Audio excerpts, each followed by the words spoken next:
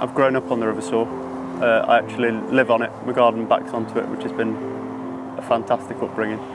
I first started fishing the rivers when I was 3 years old, and used to go with my dad fishing a little elasticated whip, and then progressed things on, moved on to a pole, and then eventually did some stuff with rod and line.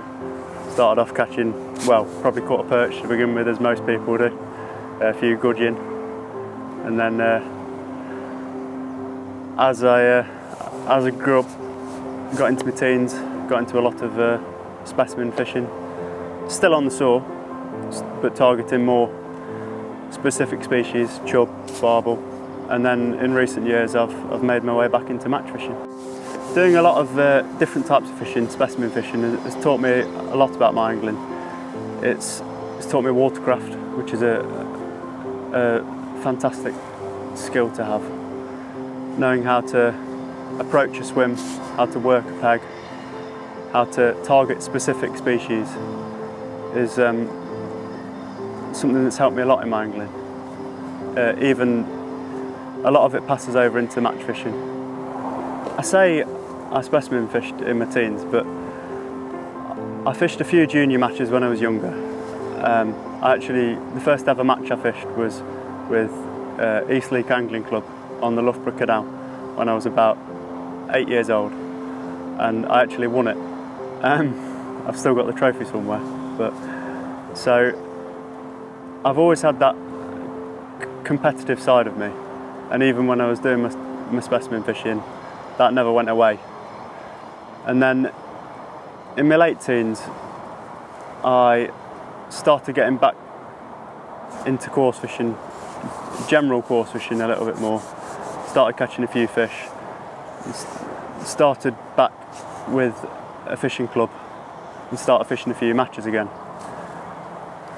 Started off a bit ropey, as most people do, but soon started progressing, started winning a few matches, then winning more and more matches, and I moved into the open match scene, mainly on the River Soar, where we are today. The Soar is a fantastic place to fish matches. There's some brilliant fishing on offer because of the variety of angling there is. I've seen weights of £100 plus of bream in a winter league. I've seen weights of perch. Perch are regularly caught over £3 on this river, which is just phenomenal. And then nets of roach, £20 a roach it's not uncommon. So there really is something for everyone.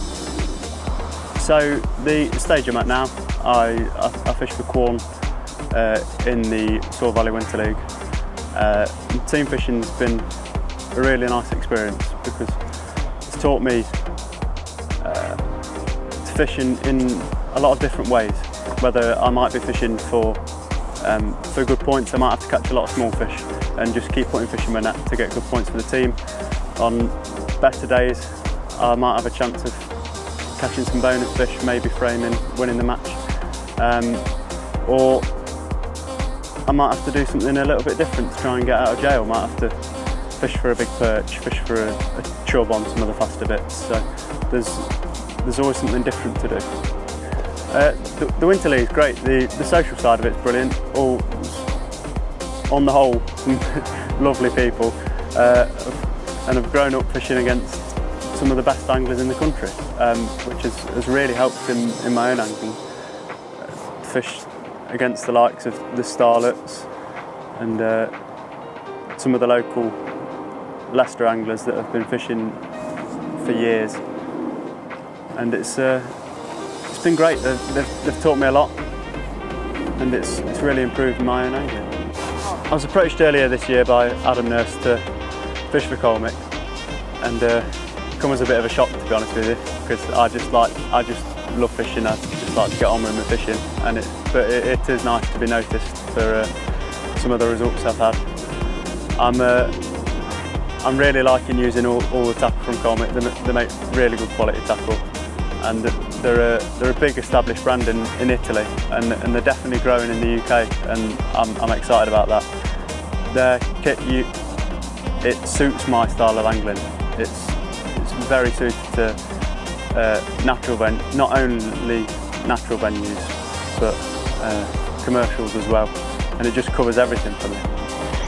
One of the first things that struck me when I opened the Colmic catalogue, not only the ridiculous amount of tackle they make, but also the huge range of pole floats.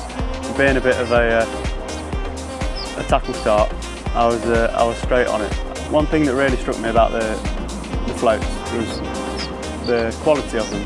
They're very well made, they've lasted really well, and they're really strong. You could never break one unless you do something out of the ordinary. And yeah, they're just perfect for what I need. So the Colmic streams, they're a really big part of my fishing. I use them for my chop worm fishing.